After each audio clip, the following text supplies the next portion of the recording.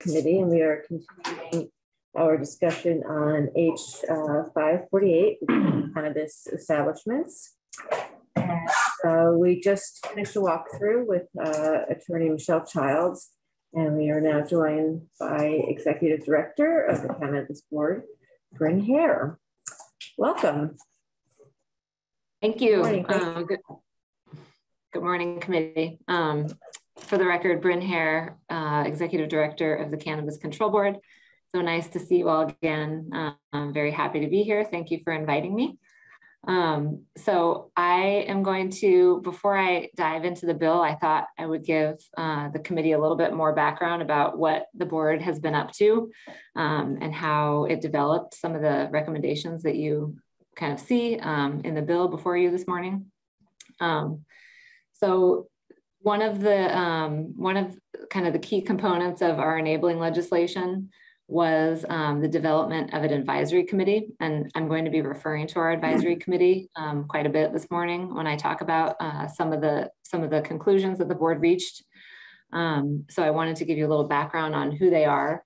Our advisory committee has 14 members. And as I mentioned, our enabling legislation created them and tasked them with assisting the board in implementing and administering the laws governing the adult use and medical cannabis market. So the 14 members, if you look at the makeup of these 14 members, you'll see that there's quite a breadth of expertise among them. And because of our sort of late start of the board, the full advisory committee didn't get officially seated until about the end of July. And in order to kind of meet our legislative timelines, we really had to get our proposed rules filed by November. So we had like a chunk of time here that wasn't very long to really leverage them in the most useful way, get decision points in front of them, get them up to speed, and really use them to help guide the board's work.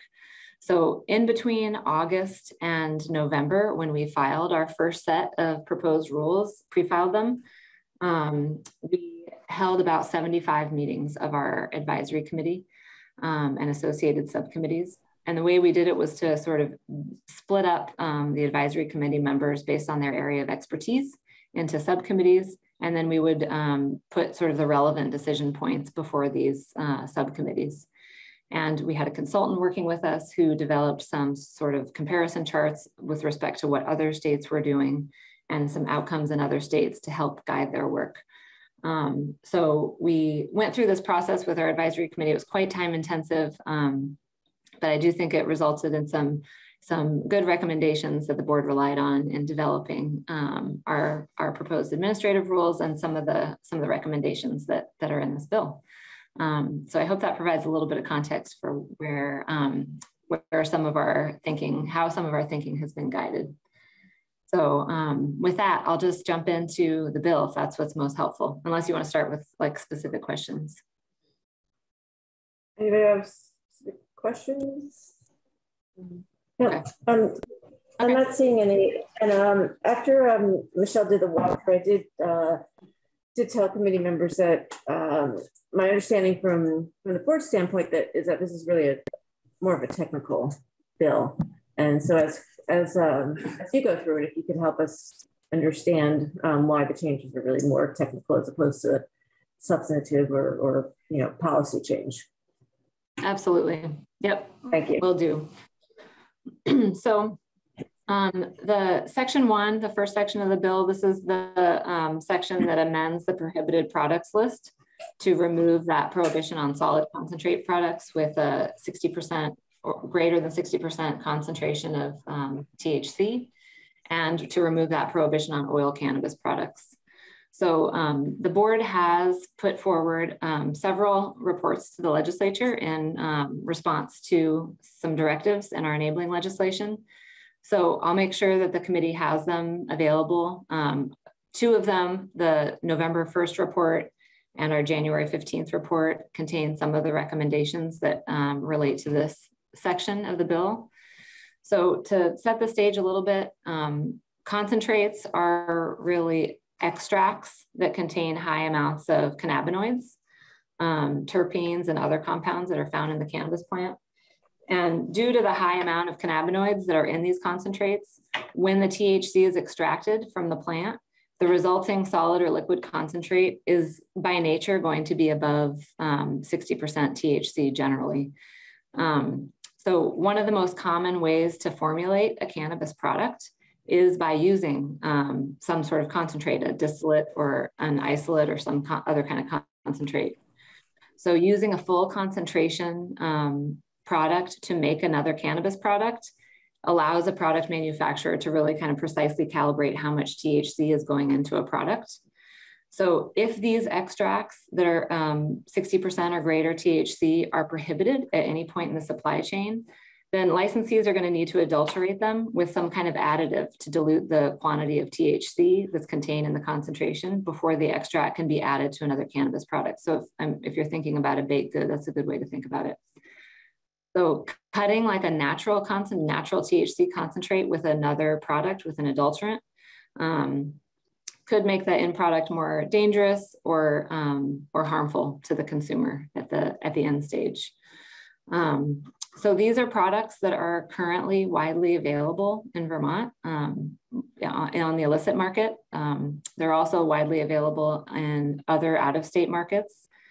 And they also constitute a pretty high percentage of the market in other states. So for example, in Massachusetts, the legal regulated adult use market, high concentrate THC products account for about 20 to 30% of the market share. So all that is to say that prohibiting them really will cause the unregulated illicit market for them to thrive. And leaving the manufacture and sale of those products outside of the Cannabis Control Board's control could really wind up being harmful for consumers in the long run, because consumers will be purchasing them on the illicit market.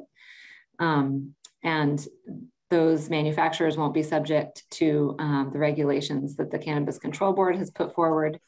So they will be unregulated. They will, the extraction of these products often uses solvents, and that's part of what the bill talks about, I think in section 5 with the butane and the hexane. So some solvents can pose health risks if they're used improperly, or if they are not filtered properly out of the final product. So leaving these products sort of on the unregulated market could ultimately pose potential health risks for consumers, and also consumers may be unaware of these health risks that are involved in consuming products with that could have residual solvents in them. And also they could be unaware of the potential health risks of consuming products with a high concentration of THC.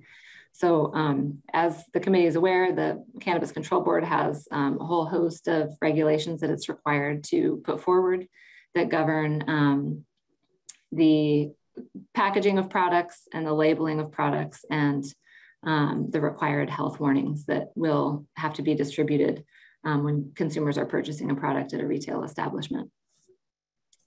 In addition, unregulated facilities that aren't inspected. Yep. Yeah, there's a couple second delay, so it can create some confusion sometimes. No, around the packaging, I'm just wondering if that's done by rule, as far as what's on the labels. Yep. So there's our enabling legislation had some requirements for us about what the board is directed to do with respect to rulemaking around packaging. So the board as I mentioned at the outset, the board has pre-filed some proposed rules, including rules surrounding what the packaging has to look like, what is required to be included on the packaging. Okay. Thank you. And I'm happy to send the committee links to those proposed rules if you're interested in reading them. So just to carry on, another reason that these products shouldn't be prohibited is that allowing them to continue to thrive on the illicit market will mean that these unregulated facilities that are processing and manufacturing them aren't going to be inspected or permitted, and therefore they're going to operate at an increased risk including posing potential harm to first responders. Because as I mentioned, creating these distillates and concentrates, there's many ways of creating them, but one way of creating them is using a solvent-based extraction. And some solvents can be highly flammable. They are often under pressure. So part of the regulations that are going to apply to product manufacturers are regular inspections. There's fire safety will be involved in ensuring that people are operating their equipment safely. And the board will be regularly conducting inspections of these facilities. So under the board's authority, the manufacture and sale of these types of products would be subject to all kinds of standards, including, as I mentioned, the facility inspection, fire and building safety code, what types of solvents would be allowed for use in extraction, and then threshold, like maximum amounts of residual solvents that would be allowed in products that ultimately go to consumers. There will also be consumer education requirements, as I mentioned, health and safety warnings that will be handed out to consumers when they purchase these products. And ultimately, it will just result in sort of a safer process for manufacturers and cleaner and safer products for people who use them. And another one of the board's rationales for not prohibiting these products is one of our advisory committee had one of the subcommittees of our advisory committee was looking at the social equity aspect of the cannabis market. And they came to the conclusion that prohibiting these high THC products kind of further perpetuates the illicit market, as I've mentioned, and also the risk of increased arrests for cannabis offenses. And as this committee well knows, there are racial disparities for drug arrests and sentencing, and those racial disparities persist even to this day. And to continue to prohibit these high THC cannabis and cannabis products asks communities of color to bear the burden of that biased enforcement. And I will send, I see a question, I'll hold there. Go ahead, I was gonna. Oh, okay, okay. Yeah, go ahead. I was just gonna stop, then I'll ask a question. Okay, I was just going to say that I'll send I'll make sure that Amber has links to our legislative reports, so you can see the recommendations that we've put forward there. I was just wondering, as far as the things like butane and hexane, if there's any information on how much it's used in the illicit market now. So I don't know. I mean, I think that's a little bit hard. That's a little hard for the board to know how frequently it's being used in the illicit market. It is, as you know, prohibited in Title 18. That doesn't necessarily mean it's not being used.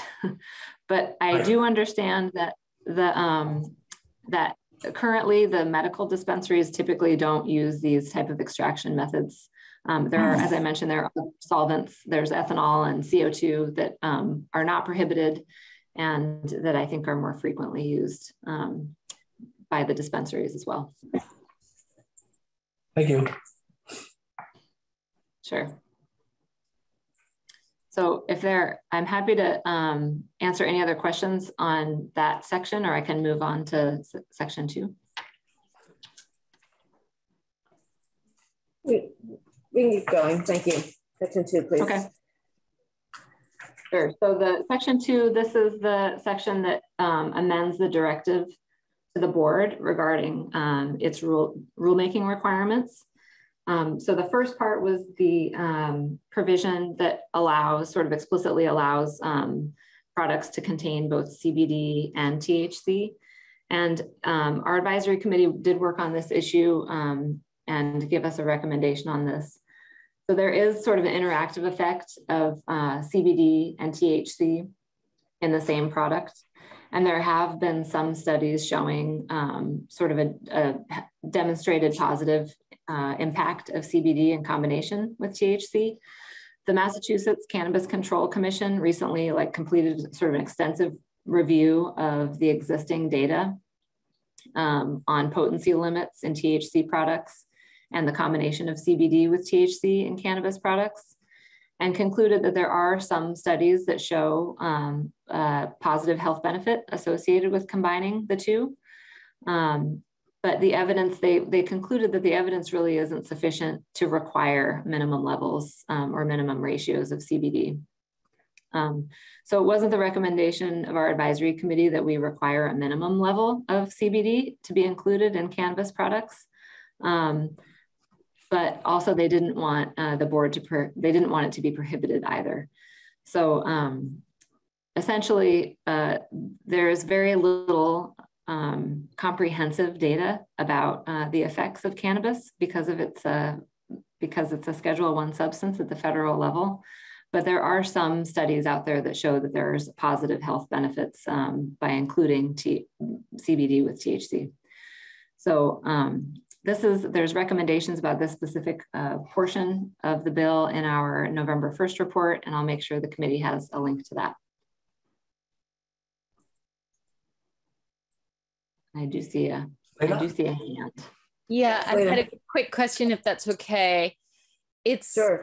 This is like purely anecdotal, but it's my understanding that often in products that combine sort of THC and CBD, you'll often see a lower THC level. So it seems like some of those products are designed for folks who want overall benefits with maybe like less of the psychoactive experience. Do you think that's a fair characterization? It seems like that's what I see. Yep. And I do think these kind of products are popular with consumers in other states. And because they're, whenever you have a product that consumers are enjoying, prohibiting it or limiting it without evidence that it's particularly harmful, will just keep more sales in the illicit market where products are unregulated and untaxed and not subject to the regulations of the board that are going to include quality assurance. Thanks.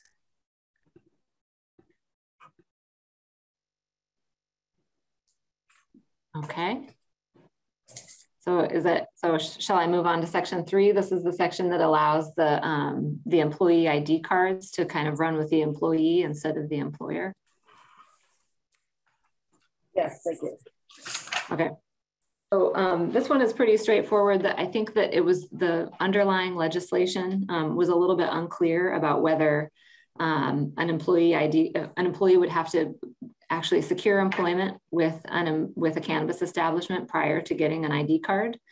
And so this request is really kind of a technical one that ensures that employees are able to seek an employee ID card from the board prior to seeking their employment with an employer. So that way an employee with an ID card could really move about the industry and seek employment where they wish. And since this is kind of a whole new industry, there are going to be some types of employees where it might make sense for them to work for one employer and then go and work for another one without being restricted or tied to one specific cannabis establishment.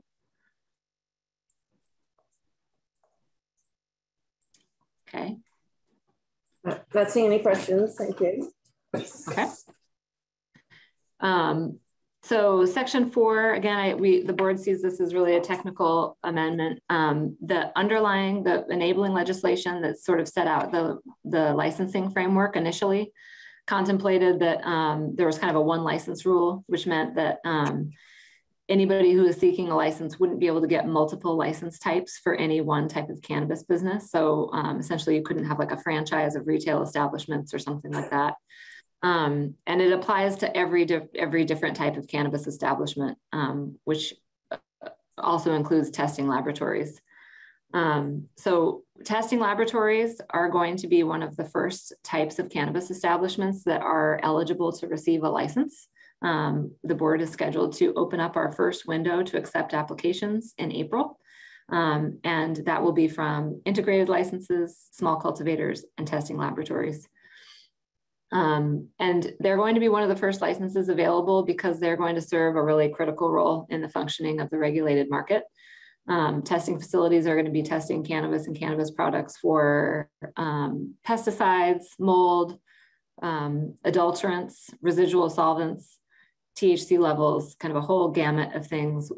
They're going to be, essentially they're going to be providing information to ensure that the products that hit the shelves in the retail shops are safe for consumption, and to make sure that people have really comprehensive knowledge about what is contained in that product.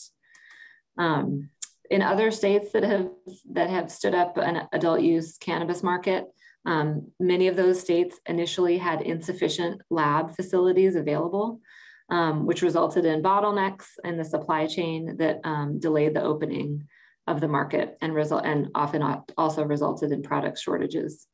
So if the testing facilities that are here now and the testing facilities that open once the adult use market is available, if they're able to achieve some efficiencies by obtaining additional licenses and therefore having additional locations, that would really only serve to improve the functioning of the market, because it will mean that the products will be able to move more quickly through the supply chain and get tested before they are allowed to be available for purchase. So we really Bryn, this is kind of, yep. With testing facilities, so it's one license, one location? Correct. Okay. So if somebody wanted to have multiple locations, would they be able to apply for another license? Say if they wanted to have one in Southern Vermont, one in Northern Vermont? That's the idea, yes. And that was also the idea in the original legislation, was to not allow that for cannabis establishments. But I think that the legislative intent there was to not allow that for the cannabis establishments that are creating products and putting them out on the market. The testing labs are really serving a different purpose, a critical purpose, but a little bit different than the other cannabis establishments. Yeah, Bryn, I hate to go backwards, but I was trying to formulate in my head how to ask this question here. In reference to the cards that are issued to identification cards, yep. Do you have a mechanism in place when an employee chooses to leave voluntarily to go, as far as tracking the reasons why, whether it's like for lack of a better term, an honorable discharge from one facility, they go to another facility? Is there a mechanism in place for that? So I'm not sure there's a mechanism for it, but the board does have to undergo a review process of every employee before they'll issue an employee ID card. And that ID card has to be renewed on an annual basis. So the board will be conducting a review of individuals who are looking to have an ID card, and it includes a background check, and it includes some other review by the board. And I can certainly share some of that information if you'd like. Well, maybe I wasn't clear in my question. Once they've obtained their ID card and they have left employment from one facility and have moved to another facility, is there a following mechanism as to why they left that facility? Were they honorably discharged, or they just chose to go for various reasons? Yep, I see what you mean. So no, I don't think that the board would necessarily be involved if an employee chose to move from one establishment to another. But as I mentioned, the board does have to renew an employee ID card every year. So the board will be conducting some type of review on an annual basis. But I do think that kind of in between that year, that I think Michelle mentioned that it would really be the same kind of principles that would apply in any other industry for employees. Okay, thank you. Excuse me, I do see that the hand of one of our witnesses is up. Perhaps you have something to add here? And then also Representative Christie has a question. So. Thank you.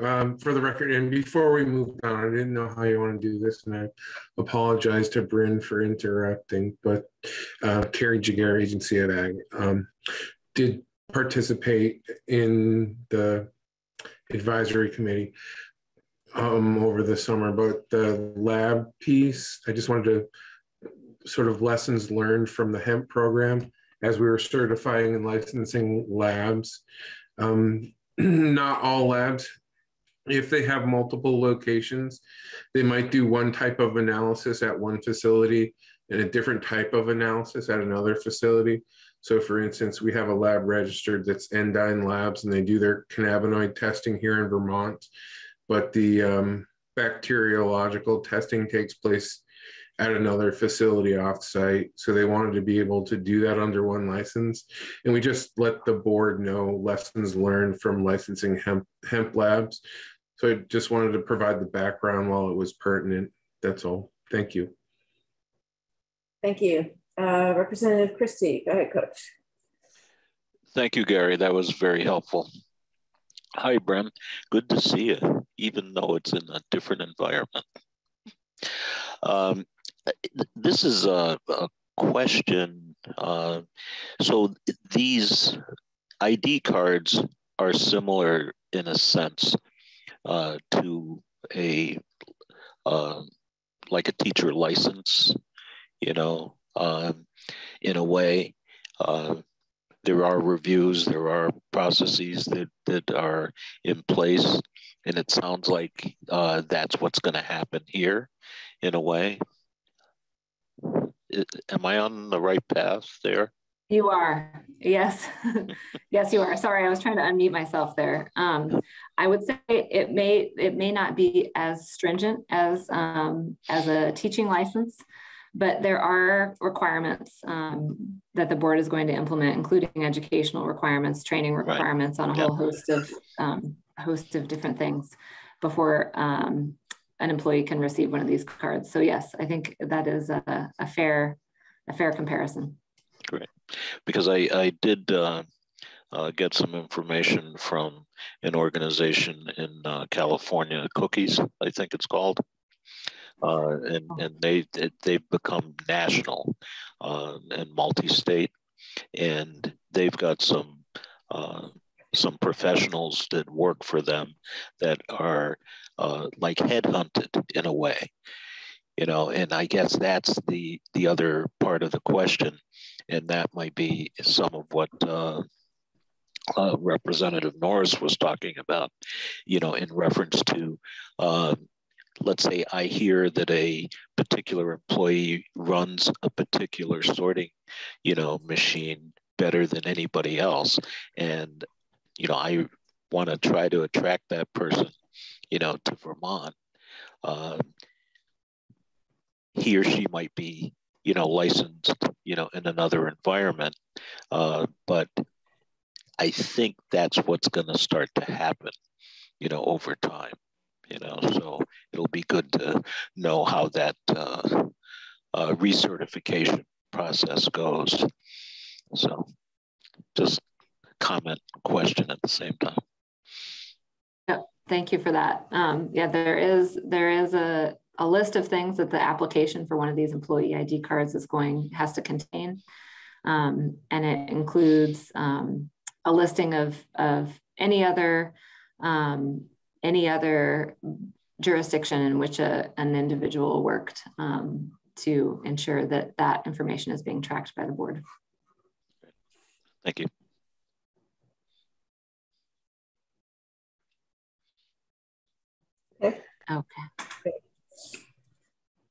Okay, so I'll carry on then. So I think we're at section 5 now. That this is the independent testing requirement for the integrated licensees. And I think Michelle really did a great job explaining this one. This is really a technical correction that makes sure that those dispensaries have to comply with the independent testing requirement that applies to other cannabis establishments. And I can't remember if there was a question about this one. I apologize. I'm not remembering if somebody raised an issue here. I don't think so, but I think was there? I did have okay. I did have a question about independent, about just laboratory testing, but it's been answered. So. Right. Yes. Okay, that's right. There is I think right now dispensaries are doing their potency testing in-house. And I think that there's actually an interpretation of the rule that governs dispensaries that they're not able to conduct independent testing because they're not able to transfer any cannabis products off-site. So that's really why we are requesting this sort of technical amendment. So to make sure that that independent testing requirement applies to everybody. And so I'll move on to section 6. So this is removing that exemption for dispensaries that are regulated by DPS to use butane and hexane in making extractions. So we really see this as a technical change. DPS will no longer be regulating these facilities because they'll be under the authority of the board. And as I mentioned before, butane and hexane are really highly flammable hydrocarbons. And they are solvents that can be used to isolate cannabinoids from the plant. And residual amounts can remain, as I mentioned at the outset, in these concentrated products. And it's difficult to know how much of that residual solvent will remain in a product that's operating off the regulated market. So the idea here is really just to remove this language that provides the exemption for dispensaries, because my understanding is that dispensaries aren't really using these solvents in creating their extractions anyway. And also the board is creating some regulations around product manufacturers and what types of solvents will be allowed, and also the threshold levels of residual solvents that will be allowed in the resulting products. Okay, so the last section, the section 7, this is the provision that limits the amount of time that a dispensary can transfer cannabis and cannabis products to an integrated license. And I think Michelle gave some good explanation of how this language originated. I think the idea here was to provide that because the retail establishments are scheduled to be opened in October, to kind of ensure that there would be sufficient product available at the retail level. I believe it was the legislative intent to provide that these existing integrated licenses that have operations running could transfer cannabis and cannabis products that they had been cultivating and manufacturing to an integrated licensee for a period of time while the rest of the market kind of got established. And so the recommendation here is to really just limit that amount of time. So a dispensary can transfer to integrated license, but not forever. They can have this sort of initial phase where they can transfer to make sure that the market has sufficient product, tested and regulated product available when retail licenses are issued in October. But moving beyond that, it doesn't make sense for dispensaries to have kind of an unlimited ability to transfer product to integrated licenses. So I think we're just trying to achieve the legislative intent there. Thank you. And wait. Questions? Yeah. So I apologize for coming in here late. Was there talk about this 25-year and older with a medical society concern? Was that talked about? Yeah. Can we go into that, or are we going to wait on that till later? Or I'm happy to comment on that if you'd like. Sure. Quick comment, because I do want to stick to the technical bill, but sure, go ahead. Okay, so this would really apply to section 1, and the board did hear the concern of the Vermont Medical Society regarding these high concentrate THC products and the impact on the developing minds of youth or developing brain. And so the official recommendation of our advisory committee on this point was to limit the access of high THC products to individuals 25 years of age or older. So board did hear that concern, and that was the official recommendation of the advisory committee. That's not in here, is that? No, that's right. That would require probably some additional drafting language. so at this point, that hasn't been proposed anywhere else then? not in a piece of legislation, just in our recommendations to that have been put forward in our reports to the legislature. Okay, thank you. Great. Thank you. Tom, you got a question? Yeah, Brent, I had questions around establishments, and I'd asked Michelle, and I think this was one of the questions that she suggested I asked you, but just wondering if somebody had a warehouse and they divided it up into 10 different units, so to speak, and put a 1,000-foot growing facility in each one, would they be able to rent those out separately? Yes, I think Michelle did a good job of answering that, as long as they're in compliance with state and local law, and also in compliance with the board's rules. And the board has developed rules regarding co-locating cannabis establishments. So I can send that to the committee. I can send our proposed rules and kind of highlight that portion if you'd like. There are, the board is sort of managing what a co-located business would look like, specifically with respect to security requirements and other requirements that apply to individual licensees. Okay, thank you. And another question that came to mind was, say if somebody had an indoor grow facility, would they be able to have an outdoor grow on the same property, as long as they weren't growing inside and out and exceeding their license? Yep. So as Michelle mentioned, and as I've said a couple of times, our enabling legislation only requires that everybody only be eligible for one type of each type of license, one license within each category. So the board was tasked with developing cultivation tiers. So one of the tiers that the board developed is what's called a mixed cultivation tier, which allows for a cultivator to do cultivating indoors and also have a set number of plants that they can grow outside. So the board has proposed in its initial licensing framework recommendation that one of those, that the mixed tiers be available. So there are currently, the proposal in front of Ways and Means is 3 different mixed tiers with different sizes of indoor grow space and different numbers of outdoor plants. And I can give you more information about that if you'd like. But yes, they're required to be at the same location. So I guess I'm still a little confused. So if I had a 1,000-foot license and it's the winter time and I'm growing inside, obviously in the winter, and I harvest that and spring comes, would I then just be able to move my 1,000 feet outside?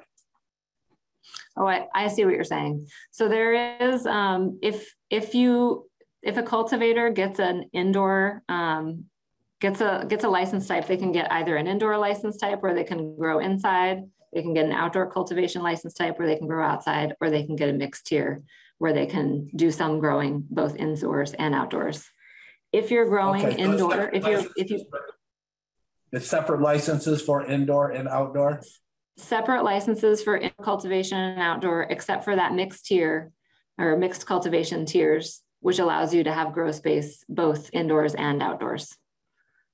Great, thank you. Sure. Okay. Selena, and then we'll move on. Our next witness. Go ahead, Selena.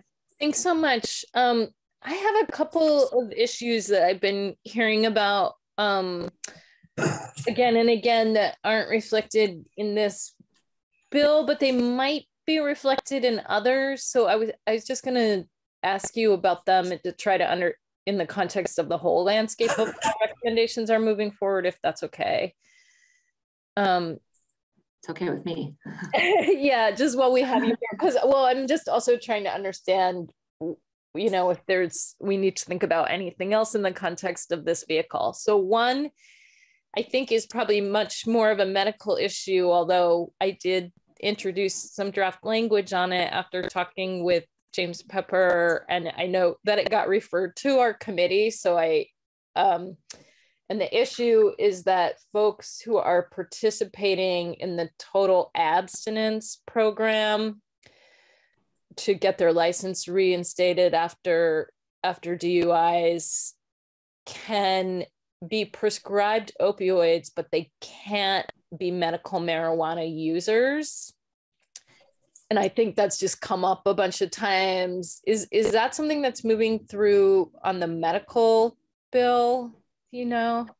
So that is not included in the medical bill. That language is not there. I do think that's an appropriate place for it, although it's not for, you guys can decide what's appropriate for what. Right. So, but no, that is not current. That language is not currently in the medical bill that's in Senate Health and Welfare. Okay. And then the other issue is just, I've heard from a lot of different sectors of folks who are wondering the language around the actual, revenue allocation for substance use disorder.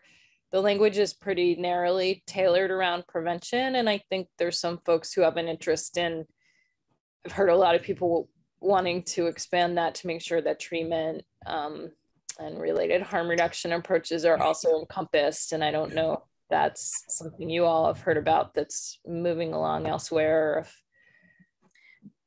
So I have heard about that, but I am not aware that that is moving in another bill. I know that, as you know, the Ways and Means is looking at our fee structure.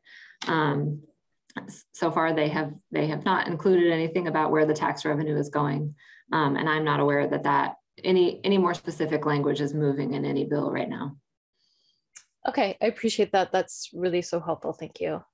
And sorry that I know that was a little off topic, but I'm just really trying to understand the bigger puzzle of what fits together and what should be in this bill as opposed to somewhere else.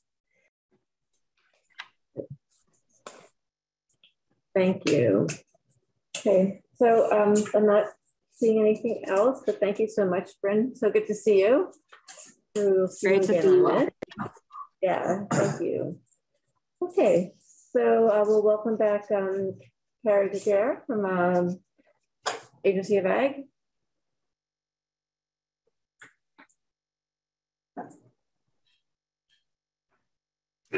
Well, hello and good morning. Thank you for having me, committee. It's been a few years and there are quite a few new faces.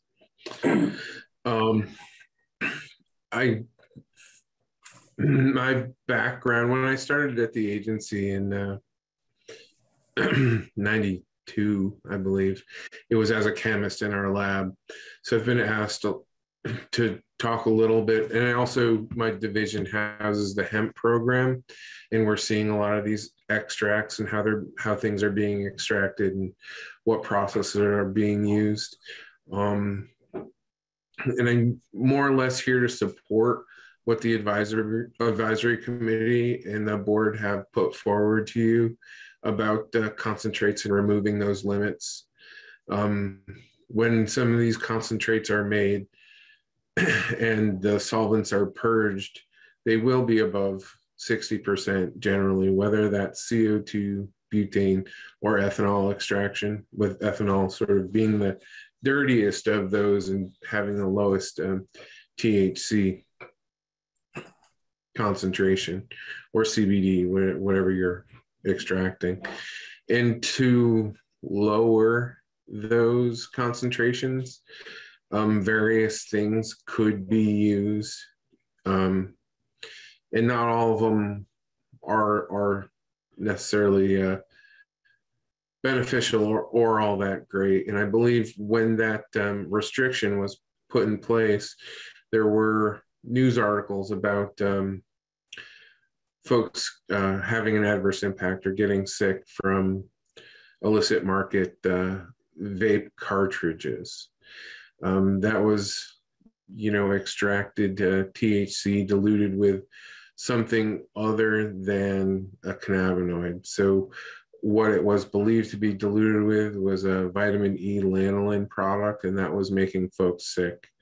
Those products, to dilute the THC for those cartridges, they use diluents from the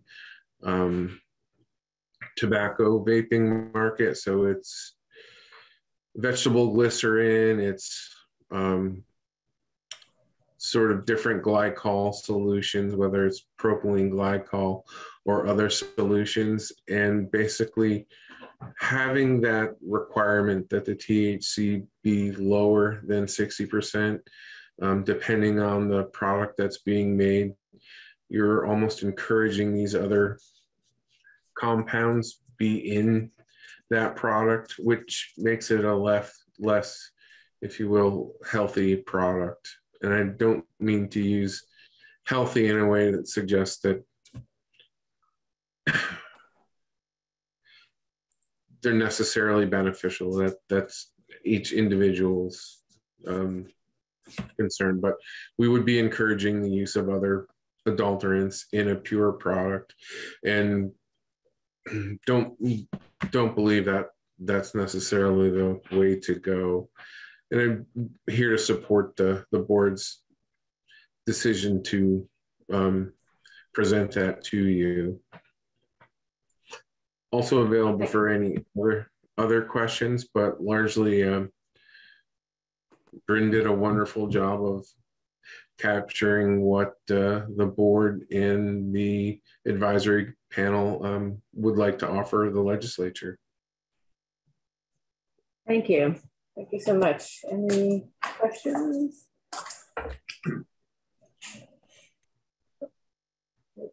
I'm not seeing any. Good to see you. Take care. Thank you. Okay, now we have our final witness with the Vermont Medical Society. Welcome.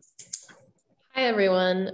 Thank you, committee, and thank you, Madam Chair. I'm Jill Satov-Garin with the Vermont Medical Society. I'm also representing the pediatricians and the Psychiatric Association today. And we are actually here with a different opinion. As you may have read from my testimony, we have been working with the Cannabis Control Board throughout the summer and the fall to really make sure that evidence-based prevention strategies are included in the rollout of the retail market. But we are pretty concerned about removing potency limits and specifically around these concentrates. I just want to say that concentrates are really these very potent isolates, and the isolating for the psychoactive component of cannabis. And what the average is for a lot of these concentrates that are used in the states that have legalized is around 54 to 69%. That's the average for a concentrated product that might be used in a vaping device. They can also be used in edibles as well, but with a solvent-based product, you can get up to 80 or 90% THC. And just to put that in perspective, the marijuana that was prevalent in the 80s and the 90s that I grew up with was around 1 to 2% THC potency. So you're really talking about a very large dose. And a lot of times if it's vaped, then it goes immediately into your body. And so that can have a lot of adverse effects. And what the evidence is showing from a lot of these legalized states and even states where it's not legalized is that the higher potency, anything over that 15%, and this isn't for concentrates, I understand we're talking about what's in the statute, but is associated with more emergency department visits, and those are for acute mental health issues. And so what we're seeing is psychosis, we're seeing suicide ideation and completion, unfortunately, we're seeing schizophrenia, and that's really more prevalent with consistent use of these higher potency products. And then you're also seeing some very acute respiratory illnesses. And then this new syndrome that's come out with people that are using more daily use of the high potency products it's called hyperemesis syndrome. And what that is an uncontrollable vomiting syndrome that stops when you stop using the cannabis. And so we're concerned, particularly because there is a very low perception of harm with these products. And that, I think, stems back to our connotation of cannabis as being a natural product, as being a benign product. But when you isolate it and you make these concentrates, you really are making a high potent drug, we would argue, that has a lot of impact. And so in states where they have legalized, we've seen that these concentrates can be as high as 90%, and that they just, in order to be competitive, they keep raising these potency levels. And so we would say, this is, something that we understand that the board feels like by bringing it into the regulated market, then they're going to make it, bring it out of the illicit market. But we would say you're also indicating to youth that it's safe, and you're indicating to consumers that this is benign. Currently, right now, we already have one of the highest young adult use rates of cannabis. So there's about a 38% of 18 to 25-year-olds use cannabis of some form. And then over COVID, this was exacerbated. And I did include a graph. This is a graph actually regarding tobacco, but it shows that over a quarter of Vermont's high school students vape. And out of those, 78% report that they vape cannabis. So, and then you also have the co-use, that students who use cannabis are 3 times more likely to use other sorts of vaping products, and then are likely to smoke cigarettes. So our concern is that by endorsing these high potency products, you're giving the impression that these are healthy products to use. And we hadn't really gotten anything about this, raising it to 25 years old. I don't have an opinion on that today, but we'll bring one back to you. Just so I can follow in terms of section 1 in your testimony on this bill. Am I understanding that you oppose the striking of the language in 2?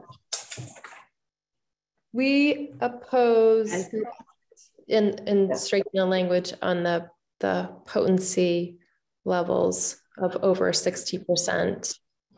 Okay, thank you. And part of that is that with all of the evidence coming out of the acute mental health issues related to high potency and other physical issues related to this, by removing having no potency limits, we don't really feel like you're regulating this product that is very potent. And then in terms of the section 1 regarding the prohibition of the oil-based THC products, we understand that the vaping with the THC oil has really driven a lot of adverse health impacts. And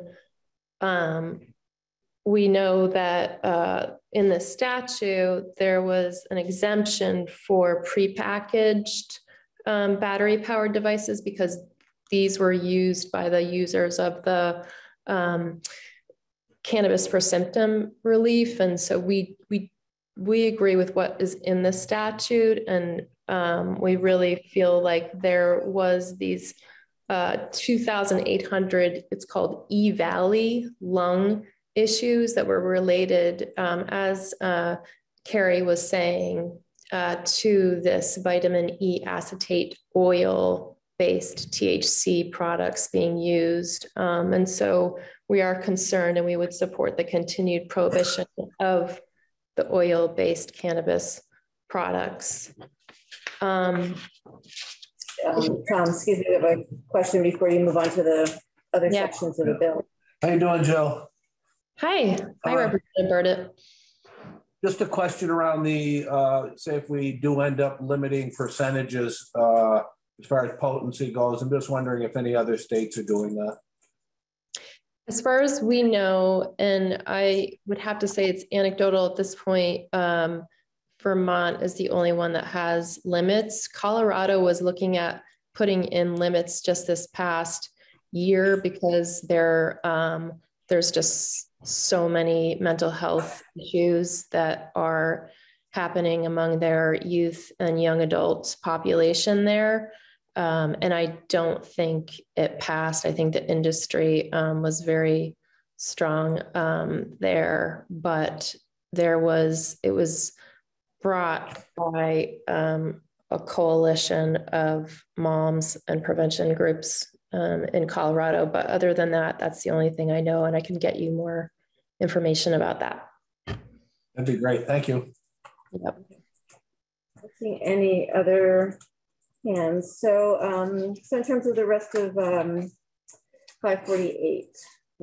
Yeah, so Section 2, I'm not sure, listening to the way that Bryn described it, I'm not sure if we interpreted that right. We had commented earlier this fall to the board on this idea of prohibition of Delta 8 hemp products. And basically right now for a hemp product to be sold as hemp, it has to only contain 0.03% of THC. And so I thought what 548 was trying to do was to bring in any of the hemp products that are isolated and have a higher THC profile, bring that into the regulated market under the cannabis THC program. And we would support that hemp products that have a higher THC profile, that they are sold as THC cannabis. Just in September of 2021, there was, I think, around 700 cases of adverse events because consumers didn't realize that there was going to be higher THC in these Delta 8 is how they're labeled products, and they're vapes, they're gummies, they're chocolates.